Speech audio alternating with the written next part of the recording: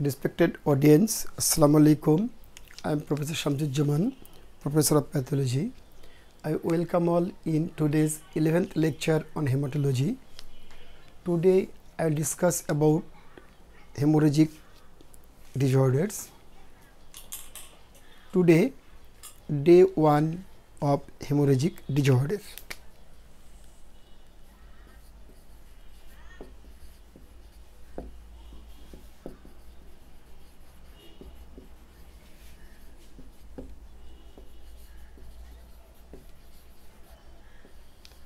Day 1 hemorrhagic disorder. Today's topic is thrombocytopenia and ITP.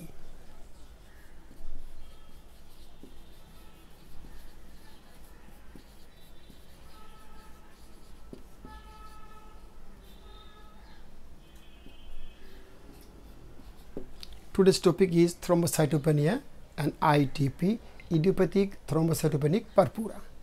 Before going to discuss about thrombocytopenia and idiopathic thrombocytopenic purpura, we have to recapitulate about hemorrhagic disorder. First come to hemorrhagic disorder.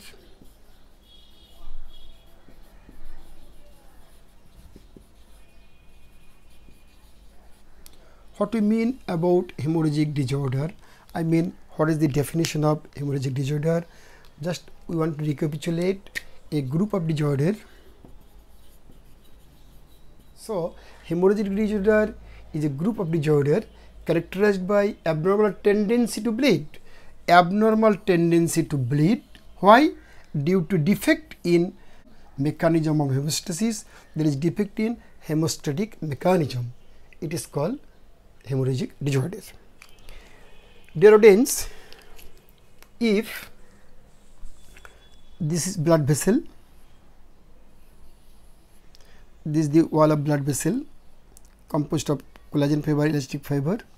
This is the endothelial lining, you know. This is the form elements and blood flows like this, If there is disruption and hemorrhage, if there is disruption and hemorrhage here, this is called hemorrhage. When there is hemorrhage, the blood vessel,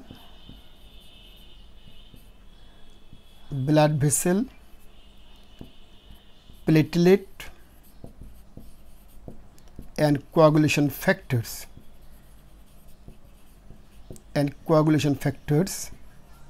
all three plays role, and there is coordinated action of blood vessel, platelet and coagulation factor. So, there is hemostasis and there is stoppage of bleeding, there is hemostasis. So, hemostasis mechanism is carried by coordinated action of blood vessel, platelet and coagulation factor. If there is any defect in this one of these three, if there is any defect, either defect in the blood vessel or defect in the platelet or defect or deficiency of coagulation factor, there will be no coordination, there will be no coordinated mechanism. So, there will be abnormal tendency to bleed, and this is called hemorrhagic disorder due to defect in either in blood vessel or defect in platelet or deficiency of coagulation factor. And we can classify hemorrhagic disorder into three types of hemorrhagic disorder. One is hemorrhagic disorder due to vascular defect. Another is hemorrhagic disorder due to platelet defect, and another is hemorrhagic disorder due to coagulation factor deficiency. Today come to platelet defect.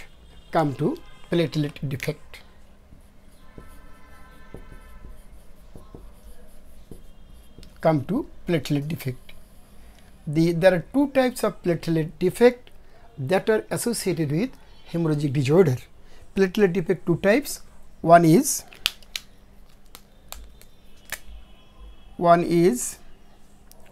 quantitative defect. One is quantitative defect, that is, in this type of defect the quantity or number of platelet is decreased. It is called thrombocytopenia. It is called thrombocytopenia, that is decreased platelet count. Another is qualitative defect. Qualitative defect of platelet. Here the count of platelet is quite normal, but the quality of platelet is defective. What is the defect in quality? There is functional defect in platelet, and this functional defect in platelet is called thrombasthenia.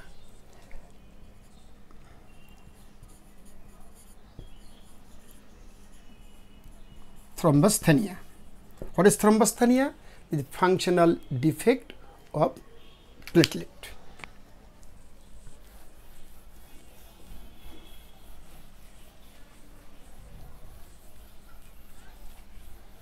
The audience, now come to thrombocytopenia, that is quantitative defect of platelet, that is thrombocytopenia. Today's topic.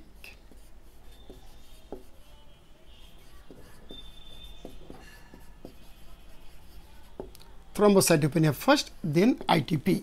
The today's topic is thrombocytopenia and ITP. First come to thrombocytopenia. What we mean about thrombocytopenia?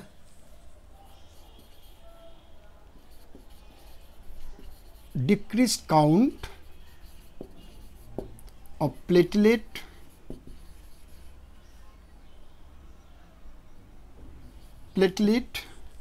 below normal is called thrombocytopenia.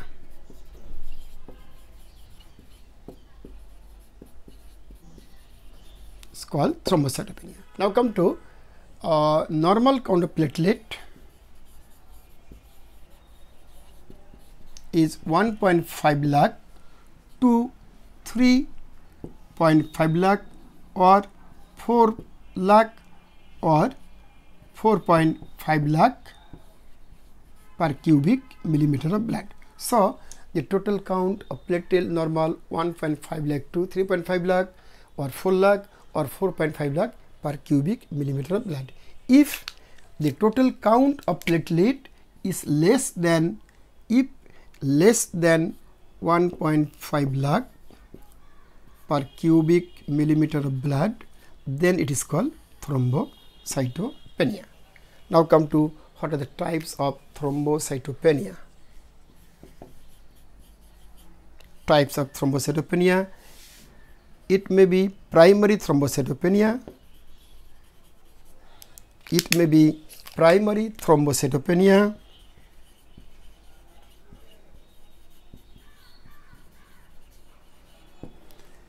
It is called ITP. Idiopathic thrombocytopenic purpura is nothing but primary thrombocytopenia. Another is secondary thrombocytopenia.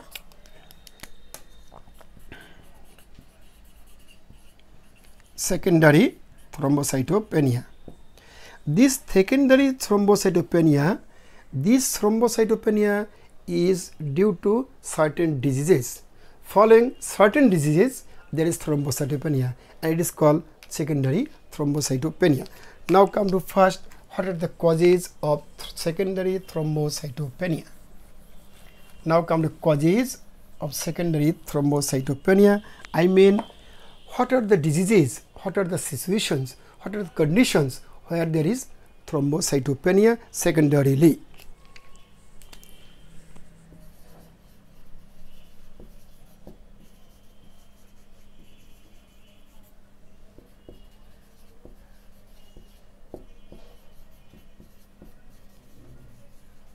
Causes of thrombocytopenia secondary.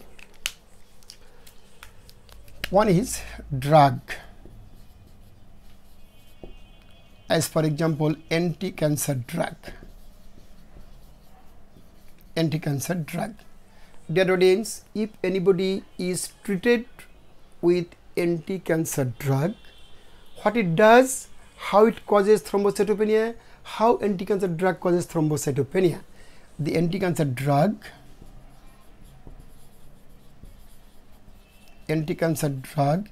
acts upon bone marrow and causes bone marrow depression. It causes bone marrow depression. As bone marrow depression, there will be decreased production of RBC, WBC and platelet. And you know, the decreased RBC leads to anemia, decreased WBC leads to leukopenia, and decreased platelet is known as thrombocytopenia. So anemia, leukopenia and thrombocytopenia, what is the term? It is called pancytopenia.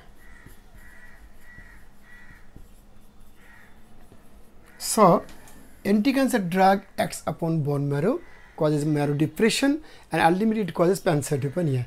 And due to pancytopenia, there is thrombocytopenia secondarily to application of anti-cancer drug. Another cause, aplastic anemia. Aplastic anemia. Dear audience, you know, in aplastic anemia there is hypoplasia of marrow.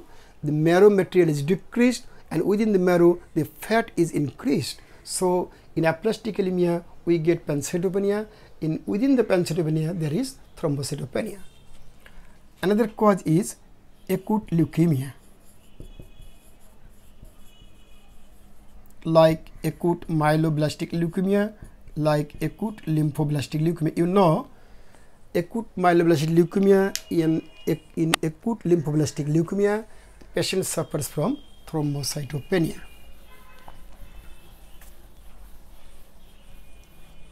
Other causes of secondary thrombocytopenia: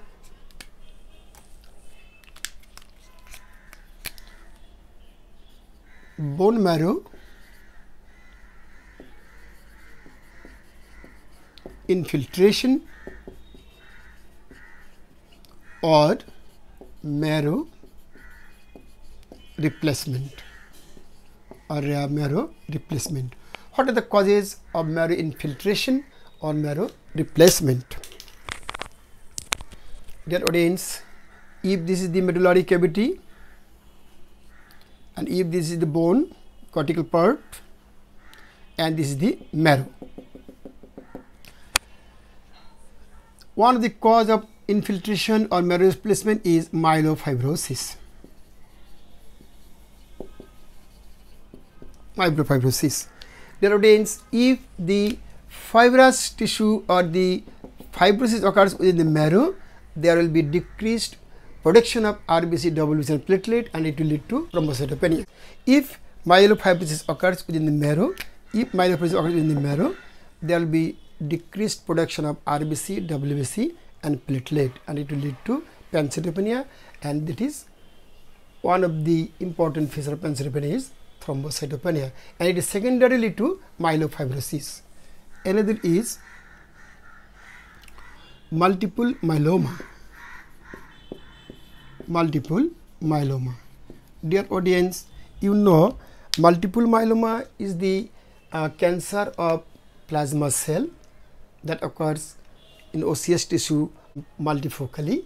If anybody suffers from multiple myeloma, the medullary cavity is packed up with myeloma cell, that is the cancer cell of plasma cell, that is it is packed up by the myeloma cell, so there will be pancytopenia, and so there is thrombocytopenia.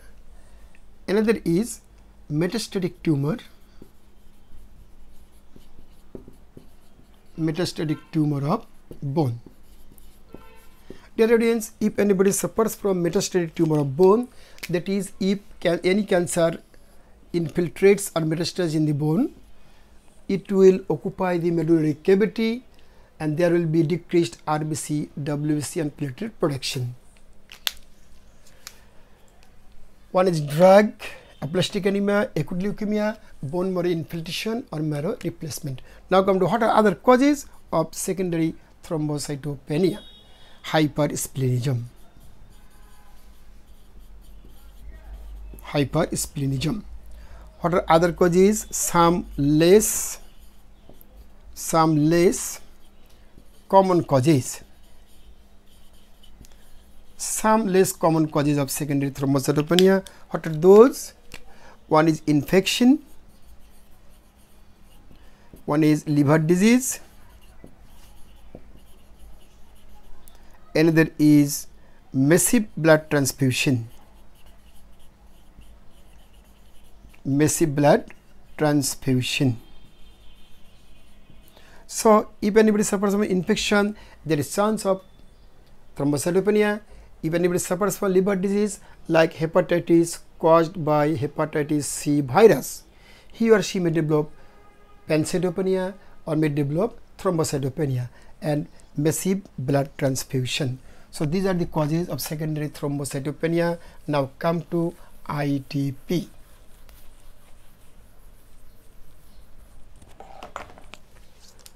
Dear audience, now come to ITP.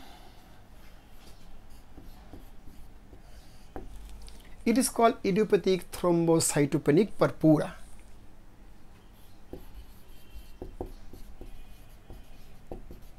Idiopathic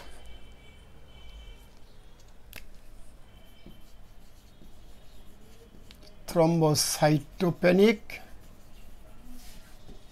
purpura.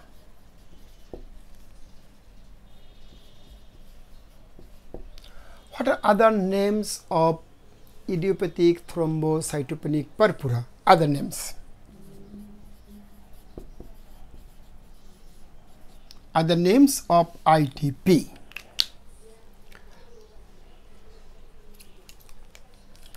It is called primary thrombocytopenic purpura,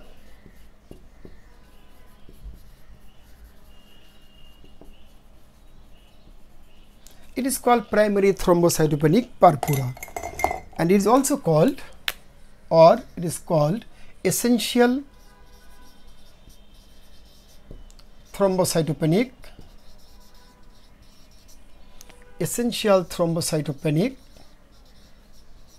purpura. Another is purpura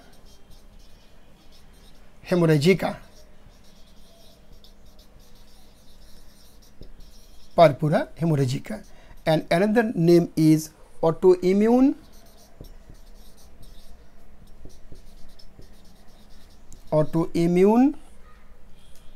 thrombocytopenic purpura.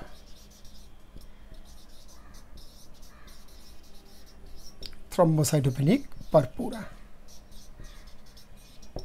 Dear audience, you know in ITP there is production of antibody against thrombocyte, and this antibody is autoantibody, so it is called autoimmune thrombocytopenic purpura. Dear audience, if anybody suffers from ITP, if anybody suffers from essential thrombocytopenic purpura, if anybody suffers from primary thrombocytopenic purpura, or from purpura hemorrhagica, or from autoimmune thrombocytopenic purpura, what may be the clinical presentations of that patient? Now come to presentations of ITP. Dear audience, in ITP you know there is decreased platelet count, there is thrombocytopenia. So what may be the presentations? Presentation is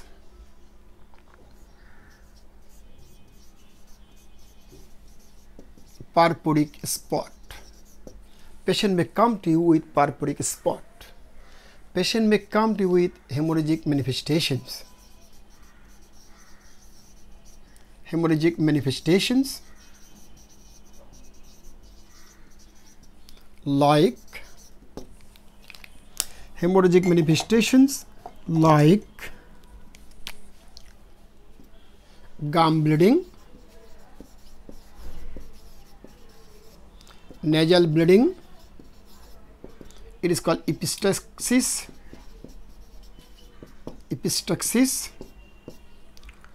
parectal bleeding,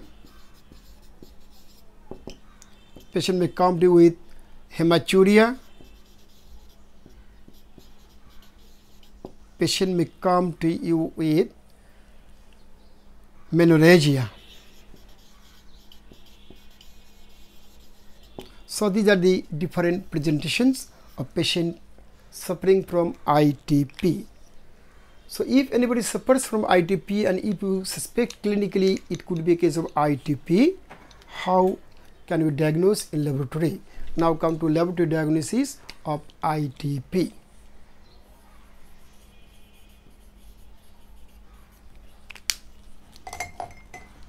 Laboratory diagnosis of ITP. First we have to do blood examination.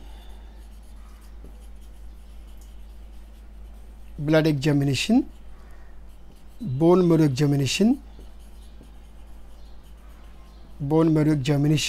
detection of antiplatelet antibody, detection of antiplatelet antibody.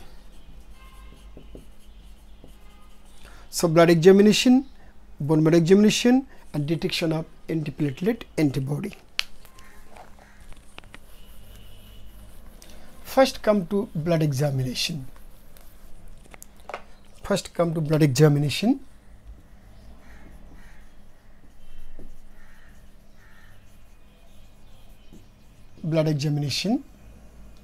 Dear audience, you know ITP, there is decreased platelet count. So there is hemorrhagic manifestations. In blood, first we have to do bleeding time. As it is a case of thrombocytopenia, decreased platelet count, so bleeding time is prolonged. Bleeding time will be prolonged. Then coagulation time or clotting time. The clotting time or coagulation time will be normal. Then we have to do hemoglobin, it will be reduced. That is, patient is anemic. Then we have to do ESR, it will be elevated. Then we have to do tourniquet test.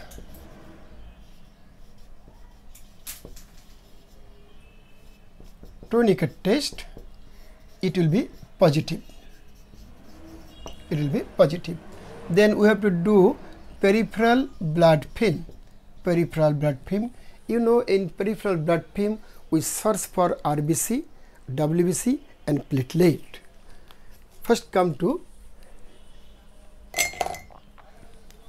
RBC series. The cells of RBC series show hypochromia and microcytosis. That is, cells of RBC cells are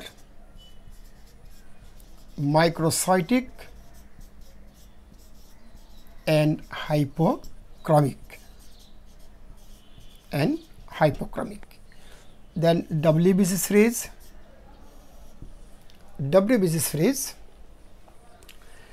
cells are mature.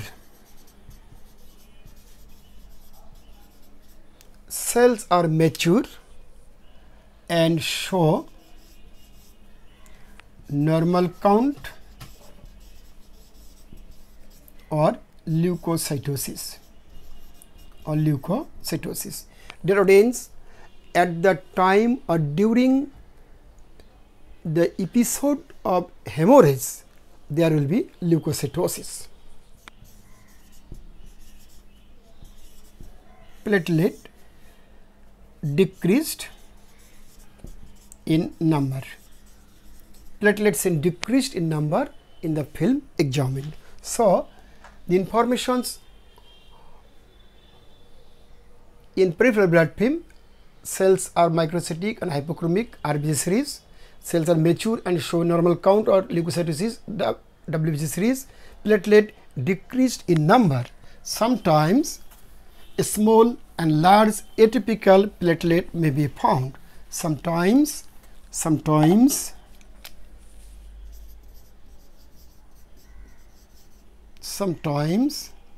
a small and large atypical platelet found. Dear audience, we have to do total leukocyte count also. The total leukocyte count may be normal or show leukocytosis. When leukocytosis during the episode of hemorrhage, there will be leukocytosis. We can recall hemorrhage is one of the cause of leukocytosis. So, during the episode of hemorrhage, total count of blood will be increased, that is leukocytosis. Then differential leukocyte count, it may be normal distribution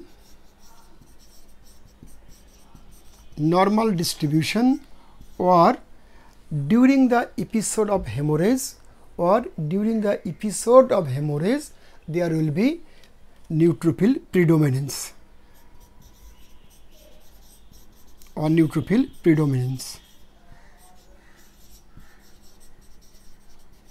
When predominance?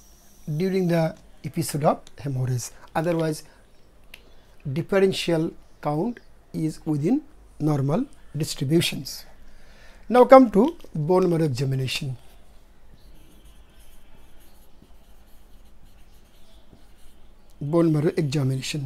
Dear audience, we know in bone marrow we see the cellularity, we see the erythropoiesis, granulopoiesis, myeloid erythroid ratio, platelet, etc. Now come to bone marrow findings of ITP, that is idiopathic thrombocytopenic purpura.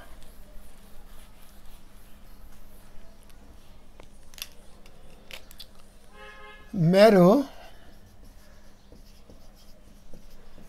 is hypercellular. With increased myeloid erythroid ratio.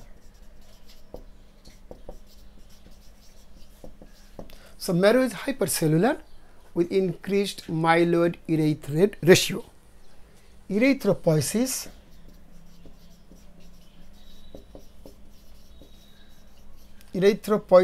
is active and normoblastic. Granulopoiesis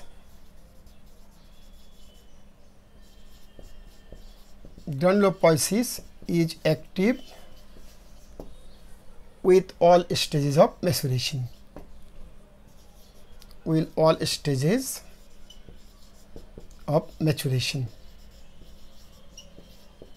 So, marrow is hypercellular with increased myeloid erythroid ratio. Erythropoiesis is active and normoblastic. Granulopoiesis is active with all stages of maturation. So, it is not a disease of RBC, not a disease of WBC. What about the megakaryocytes?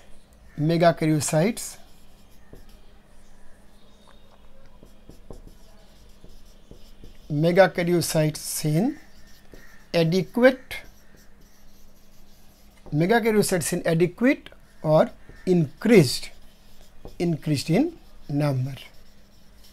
So, in the bone marrow we will see adequate number megakaryocytes or the number of megakaryocytes increased than normal. No parasite found.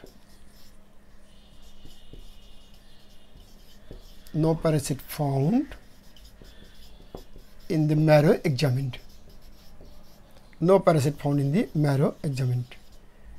Dear audience, it is not a disease of RBC, not a disease of WBC. So we'll get the erythropoiesis active and normoblastic, and get granulopoiesis active with all estrogen maturation. But there is normal or adequate or increased in number of megakaryocytes in bone marrow. Dear audience, there is a question for the learners, there is a question for the students. If this is blood and if this is bone marrow, if this is bone marrow, suppose this is the bone marrow, medullary cavity, and this is the bone marrow. Here we are getting adequate number of megakaryocytes or increased number of megakaryocytes. This is megakaryocytes. The number of megakaryocytes is adequate or increased than normal within the marrow. You know, from the megakaryocytes platelets are formed. By the budding process, platelets are forming. So platelet is coming in the blood, The platelets are forming by the budding process from the megakaryocytes of the bone marrow, and platelets are coming in the blood. But why we get thrombocytopenia when we count the platelet in blood? Why thrombocytopenia?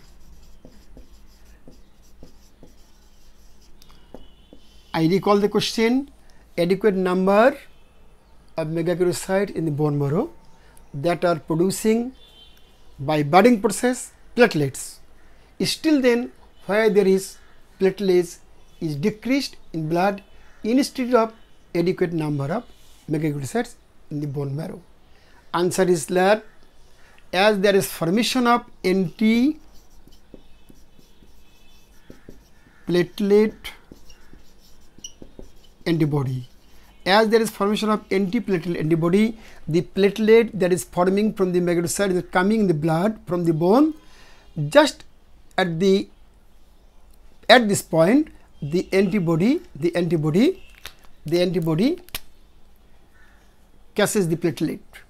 As the antibody catches the platelet is destroyed here. So although there is sufficient number of megakaryocytes in the bone marrow, although there is production of platelet by budding process from the megakaryocytes, the produced megakaryocytes are destroyed by the anti-platelet antibody. So although there is adequate number of megakaryocytes in the bone marrow, there is thrombocytopenia in blood. Last one, detection of anti-platelet antibody. Detection of anti-platelet antibody, and detection of anti-platelet antibody in blood is the diagnostic tool of ITP. Again, detection of anti-platelet antibody in blood is the diagnostic tool of ITP. Dear students, there is another question: why it is called ITP? Why it is called idiopathic? The answer is like this: the cause of such type of thrombocytopenia is not known, so it is called ITP. But we know there is production of anti-platelet antibody, and this anti-platelet antibody is associated with the thrombocytopenia. So now the cause is known. What is the cause? Production of anti-platelet antibody is the cause of ITP. Still then, why it is called idiopathic? Still then, it is called idiopathic because why anti-platelet antibody is formed, it is not clear. Why anti-platelet antibody is formed, it is not clear. So still then it is called ITP. This is all about ITP and thrombocytopenia. Today up to this, thanks all.